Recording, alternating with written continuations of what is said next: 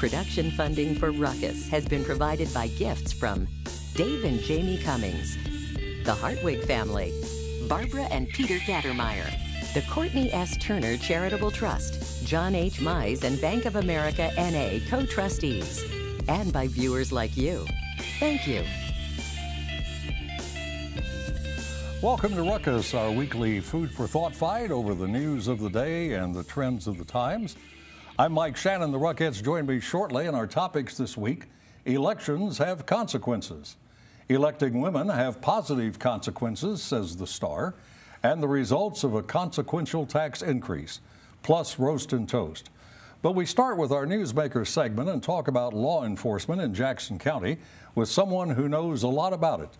He's Darryl Forte, who was appointed Jackson County Sheriff by County Executive Frank White following the resignation of Mike Sharp. Forte retired last year from the Kansas City, Missouri Police Department after 31 years on the force, serving as chief from 2011 until March of 2017. We are pleased indeed to welcome Darryl Forte to Ruckus. Thank you for joining us, sir. Thank you. Is it strange to be called sheriff and not chief after all the years that you served as police chief? Not really. I'm still called chief in many circles around the community. I'm known as the chief, so I just changed my Twitter account yesterday to @Sheriff Forte. A relatively short time ago, last year, you retired. Now you're back as the interim sheriff, and you're running in the fall election to be sheriff, an elected sheriff in Jackson County. Why in the world do you want to do this all? You know, simple answer, because I care. When the opening was first presented to me, I had no interest in it, and about a week later, after I talked to numerous people around the county, I decided to put my name in the hat, and I'm excited about the opportunities ahead of me. Plans are underway, and if voters approve, the jail, the Jackson County jail, will be under the jurisdiction of the sheriff. That would seem to bring with it lots of problems. Do you want to tackle that? Absolutely. There's problems, but there's also opportunities. I visited Boone County yesterday for a 4-hour meeting with Jail Standards and Training Committee, and their I guess sheriffs, administrators of jails, and sheriffs were in the meetings. About 30 or 40 of us in that meeting, and we talked about some of the issues with jails. So I'm trying to familiarize myself with the operations of a jail, so we'll be prepared. Well, you've been through the Jackson County jail, I'm sure, and yes, there are many problems there. What, in your estimation, are 2 or 3 of the most major problems? I think overcrowding is a problem, and understaffing a problem. Anytime you have understaffing, you can't move the detainees about like you probably want to. They have to get exercise, and they have to have some free time, and if they don't, they'll create their own opportunity to do some things. I'm scheduled to visit the jail again tomorrow. Is it your view a new jail should be built, or do you think the current jail should be refurbished? A new jail should be built. It should be on one level. If you look around the country at the different detention facilities, most of them are on one level. So and at a better location. You need social services, and you need a place to provide those social services. You need a recreation area, and we don't have those things now at the current jail. Is there any talk about a regional jail of some sort? Yeah, there's always been talk about it, but there's so many smaller agencies around Missouri that already have newer facilities. They're probably not going to be interested. Like when I talked to the ones yesterday, some of them already have plans to build a new detention facility or jail wherever they're located. So they're not really looking out to do anything regionally in this area. I think the estimates to build a new jail come in at about $150 million. Where would that money come from? But don't know. That'd be up to the legislators to decide where that'd come from. Do you think a tax increase might be the answer? You know what? It'd be premature for me to say right now, because I'm just learning about the different. I've been in the job for 8-9 weeks now, and I'm just learning about what's going on at the actual sheriff's office. So I don't know a lot about how that will be funded. I just know we need another facility, and we need and it will cost a lot of money. Absolutely. Yeah. Frequent news stories suggest dysfunction in Jackson County government. The county executive fights with the county legislature fights with the county legislature, county prosecutor fights with the county executive. Does all this dysfunction make it difficult for you to serve as sheriff? No, you know, I'm excited about it, because when you really delve down into the different issues, some of it's personality, some of it's media is being used to portray some things that are not accurate on some people. So again, I haven't gotten into that part. I'm new in politics. It's a whole different world for me in county politics. I focus on what's been happening at the sheriff's office, and we have a lot of internal issues. We have people on payroll that nobody's seen for years. We don't have policies that we need to have. They don't have a one-officer car procedure policy. There's no policy to talk about one-officer car procedure, evidence recovery. I can go into a lot of things. I can't talk about a lot of them publicly now, but there's so many dysfunctional things where I'm sitting now at the sheriff's office. I don't have enough time to focus on other county issues. All right, you're running for sheriff in the August primary as a Democrat. We assume you'll get through the primary and be in the fall general election. Yes. Thank you very much for coming in. Good luck to you. It's a pleasure to meet you. Thank you, sir. And that was Jackson County Sheriff Darryl Forte. Now let's meet the panel and start a ruckus. Patrick McInerney is a former prosecutor, now in private practice with Spencer Fain. Gwen Grant is president and CEO of the Urban League in Kansas City. Annie Presley is an author, publisher, and GOP fundraiser. And baritone barrister Steve Mirakian is with the firm of Wersch, Hobbs, and Mirakian. Welcome to all of you. We won't ask you to sing on this appearance. A blessing to everyone, I assure you. All right. After an income tax hike for Kansans and a burgeoning national economy, the state has ended its fiscal year with a surplus of $318 million. So what should happen to that money? Should it be returned to the taxpayers in the form of a tax cut? Should it go into a general fund to enhance various state programs? Or should it all be given to the schools, as much of the budget already is? This question will likely divide GOP candidates running in the August primary and may cause debate among Democratic hopefuls as well. $318 million. How do you think the money should be spent? We'll ask the only Kansan on the panel, Steve Mirakian. Well, I think that that if I had to prioritize three things, I would say infrastructure. Kansas, like most of the country, has problems with bridges and roads and streets, and they can certainly use that money for infrastructure. Secondly, I think with what I believe is an upturn in the economy, I think job training is critically important, and I think more money should be spent on job training to attract good, qualified workers to a lot of different kinds of industries that seem to be burgeoning now. And third, I think there should be some additional money put into the Medicaid program.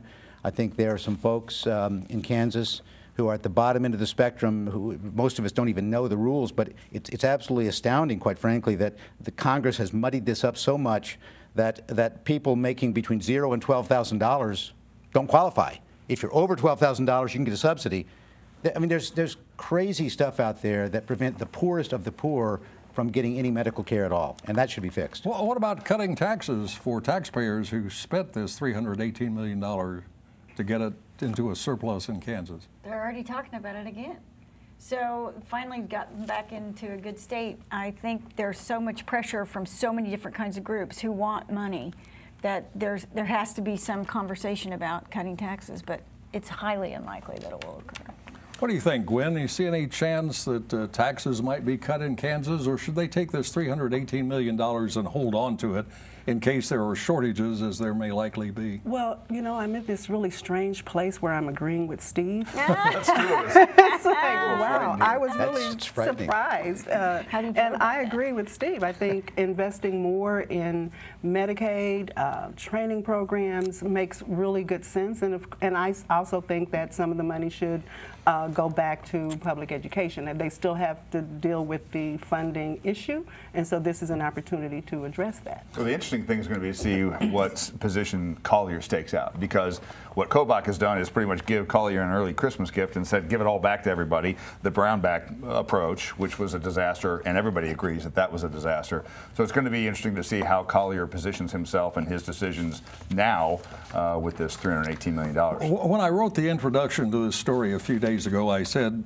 something about or give it to the schools where much of it goes already, kind of being facetious. And just yesterday, I heard a report that a high-ranking official with the Kansas Department of Education said, apparently with some knowledge, the court is going to ask for $369 million more to go to schools in Kansas. Added to what's already been promised, we're up to about $900 million more than what has already been offered to the schools. Yeah, I think we've talked about this before.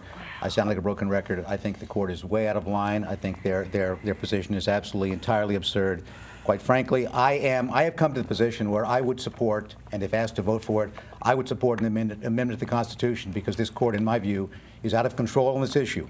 The funding is something that it clearly needs to be there, but for the Supreme Court to decide how many dollars have to be spent, and after they've come up with the amount they've come up with in the compromise position, for the court to now say, and they haven't said it yet, but if the court were to say, we're going to dictate that you have to put another $300 million into this thing, in my view, that is absolutely an overreach by the court. And if it takes an amendment to stop them from doing that, I'd be for it. Well, Patrick, don't most governments have something called a rainy day fund or something of that sort? Sure. Where they take excess income and hold it for a while and may have to use it for a variety of programs. Right, but that's a luxury for governments that have sufficient funding for the basic needs, like education, like Medicare, like infrastructure.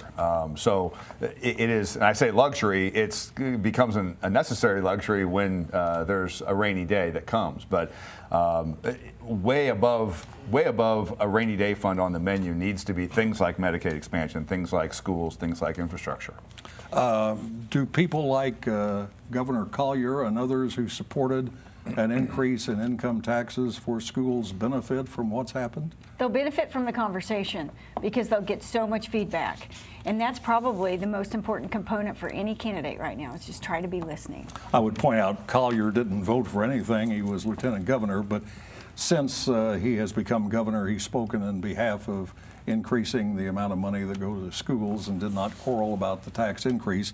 A lot of legislators elected in November of 2016 are the ones who increased the income taxes. So can I ask Annie, who does this cut toward? Does it cut toward Collier or Kobach? Well, it's hard to say, but well, it should be positive for Collier, I would think, if you think that's great to have $318 million extra dollars. Well, they just need to be listening to find out what people really are thinking. Kobach has, a very strong group of people who are with him and for him. Collier is building that now, so there are opportunities. Anyway, Kobach is scheduled to be our guest next week on Ruckus, the first part of the program, the first 5-minute interview. We've invited Governor Collier on several occasions. He has yet to accept. Kansas City Star opines that the so-called Year of the Woman in 1992, when voters sent more women to Congress than ever before, has not been the change maker some hoped.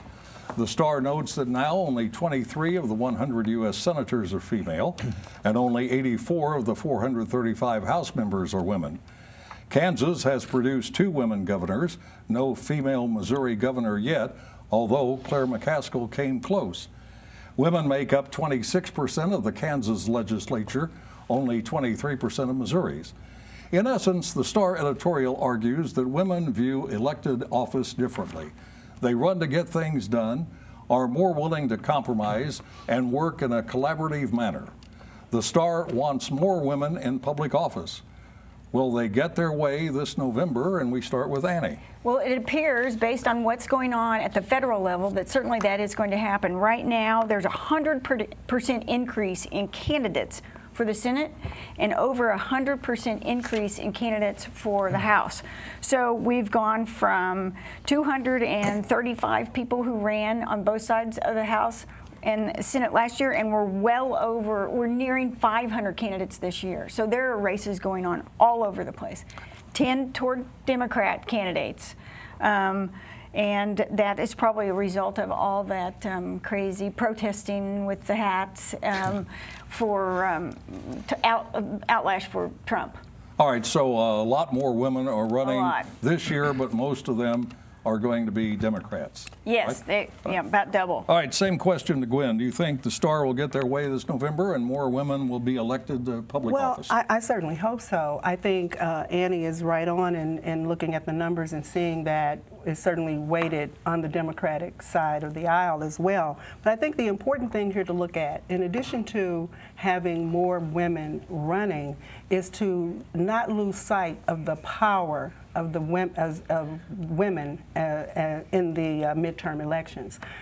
We have the power to elect more women, but we also have the power to elect more people who are in alignment with our views and what we want to see. And what you're seeing is that women are showing up at the polls and have the opportunity to shape the outcome of the midterm election. Patrick, Hillary Clinton says, among a dozen or so other reasons, that one reason she lost the presidential campaign is because of misogyny.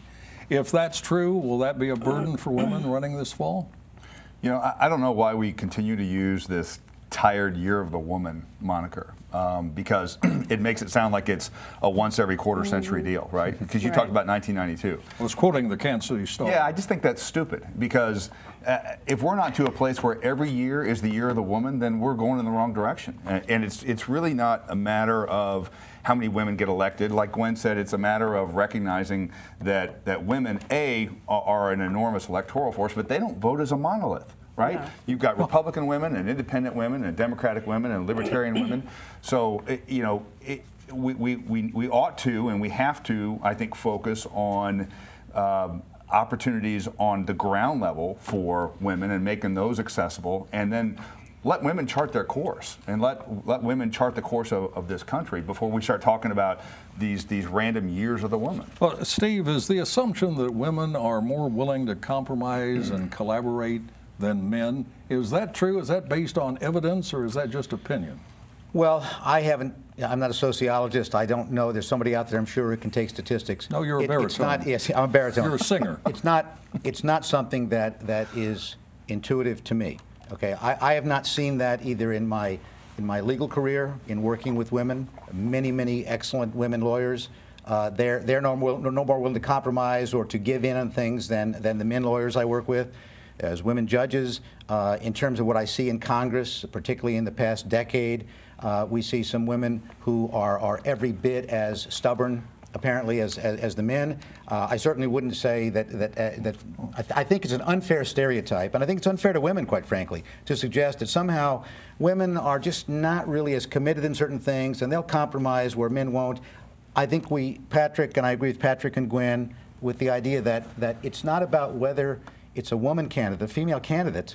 It's about what does this person believe in, what are the principles and policies that they would espouse, and are they able to articulate them firmly and advance them as far as legislative agenda. Well, we never see stubborn women on Ruckus, do we? Oh, no, I'm certainly not one, and not outspoken either. Very quickly, Annie, how about Claire McCaskill? She won a third term? Wow, she's got quite a race on her hands. She's about $12 million in the bank compared to $4 million. Always makes a big difference. So, and she's 3 points ahead, I think, in the most recent poll. Do you agree? She's very clever. Yeah, Carol is an excellent campaigner. I mean, you know, she's good and she's hard to beat. I think she's got a difficult There's battle. one woman running for governor in Kansas, Democratic candidate Laura Kelly. Do you think she has a chance of being the nominee and becoming governor? She's going to have to work really hard. I think she's got a good chance of being the nominee and winning. All right. Really? Yeah. Really? Okay. Oh, wow. We shall press forward.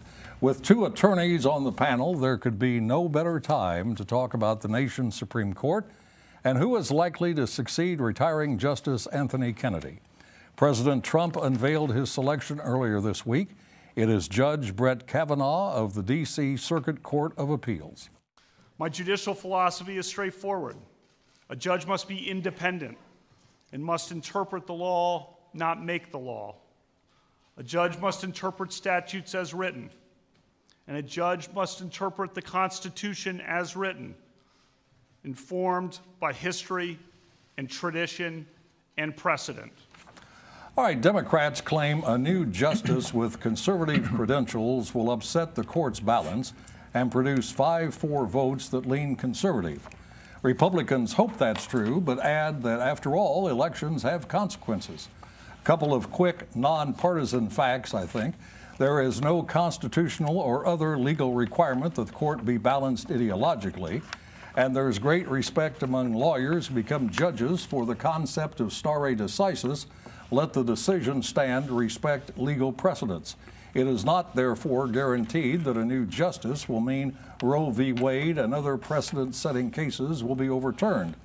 So what will be the impact of a more conservative Supreme Court? Let's start with Patrick. Well, I think you're going to see with a Justice Kavanaugh a solid 6-3. Are you conceding that he's going to I think be affirmed? What you would, I think it's a hard road to oppose him. I think there's valid grounds to oppose him, but I think that the dynamics and the math are stacked against the opposition. I think that you're going to wind up with a 6-3, a hard 6-3 conservative majority on the court, and that means a lot of things for constitutional rights. It means a lot of things for environmental issues. It means things for immigration. It means things for health care.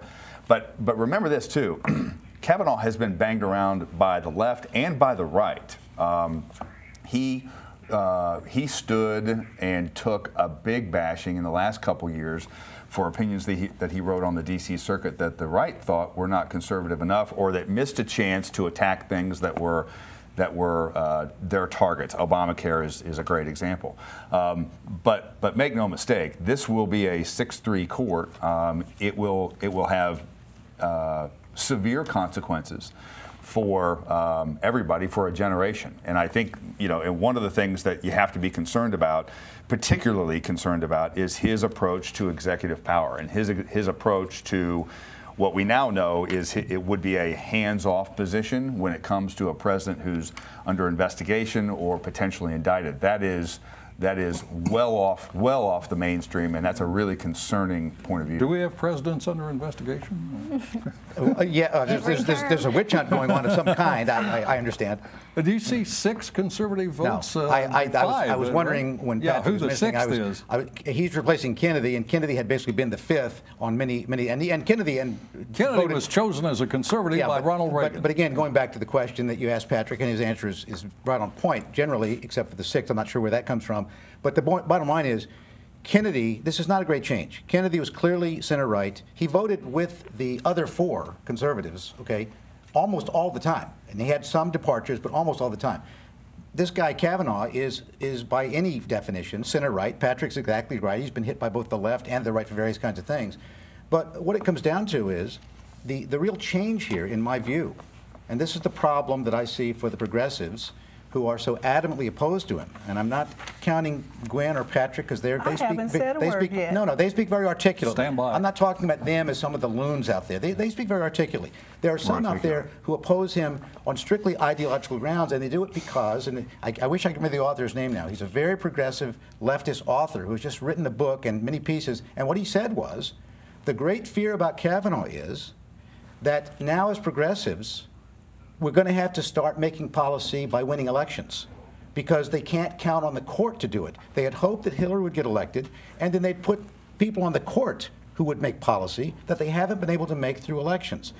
Kavanaugh is going to be a real problem for them in the sense that he's going to, in my view, not do something radical. He's going to do what judges are supposed to do. He's a textualist. He's going to decide based upon his view of what the text of the Constitution and legislation says, and that's what he should do. Let me stop you there. We're almost out of time. Gwen, you're a lot younger than I, but do you recall a time when Supreme Court nominations weren't this much of a controversy? Well, I recall a time when they were very controversial with Bork, who was but that was ultimately 1987. denied. Before that, on many occasions, correct me, gentlemen, if I'm wrong, if a lawyer were approved by the ABA, Bar Association, as being competent, and the people in the Senate Judiciary Committee would approve him, and then the entire Senate. But it started with Bork, right? It started with Bork. This turn started with Bork. I got to stop there, unfortunately, out of time. Sorry. I got to head to the soapbox for Roast and Toast, where the Ruckettes now have 30 seconds each to analyze, compromise, or theorize, and we start with Annie. I am toasting the new governor of the great state of Missouri. He has managed to get around the state, talk to friends and foe alike, and not have any drama. Oh, is that it? That's it. All right, no drama. Patrick? I'm going to toast Claire McCaskill because amid all the shouting and the yelling, particularly from Josh Hawley, Claire McCaskill every day is talking to Missourians, and she's listening to ideas, and she's talking about compromise, and she is advancing the causes of people in Missouri who care about elected officials and care about public policy. Stephen. I'm roasting Terry McAuliffe and Chuck Schumer for their sky is falling leftist lunacy and claiming that the nomination of Brett Kavanaugh to the Supreme Court is an assault on our democracy and puts millions of lives at risk. So how do we know that Kavanaugh's a threat to life as we know it? Well, first, he's a Catholic, so he hates Jews and Muslims. He has 2 kids, so clearly he hates abortion and gays. He drives a car, so he hates the environment. He hires female law clerks, so he clearly hates women. And the unpardonable sin, he's a conservative white man, so he's clearly a racist. So I'm wearing my hard hat until the sky stops falling. Oh, my God. Very handsome and very understated, Steve. Gwen. Yeah, I'm roasting Joe Hudson, the political director of the Carpenters Union and local organized labor, who are holding hostage the agreement on the new airport by insisting on 100% union jobs to the detriment of minority participation on the project. Organized labor has a solid track record of implementing exclusionary policies and practices that make it difficult and most often impossible for African Americans and Latinos to obtain union credentials. Insisting on 100% jobs will ensure that, yet again, minorities will be blocked out, left behind, and denied equitable access to economic opportunity on a $1.5 billion project. This is unconscionable, and they should be held accountable. And finally, by now, most of us know the name Alexandria Ocasio-Cortez. She is the 28-year-old self-proclaimed Democratic socialist who won a Democratic primary in New York, endorsing Medicare for all and elimination of ICE. But do you know her nickname? According to GOP operative Brad Blakeman, it's Bernice Sanders. And that's Ruckus for this week. We're back next Thursday at 7. Now for the Ruckettes and the crew, Mike Shanin saying thanks very much for watching and good night.